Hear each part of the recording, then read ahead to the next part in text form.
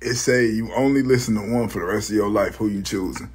Watch how I finesse this shit. I'm picking NWA because I was torn between NWA and Bone Thugs, but the NWA catalog still got Bone Thugs involved in it because Eazy-E, who started NWA, discovered Bone Thugs.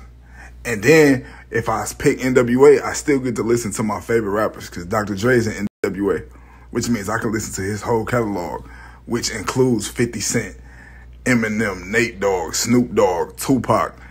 I can still listen to Bone Thugs because that's Eazy-E people, his artists. I can still listen to my favorite NWA songs, Just Don't Bite It, and then still listen to all the West Coast and all of that other stuff he discovered, you know, D12, G-Unit. I can still listen to everything I like just by picking NWA, man.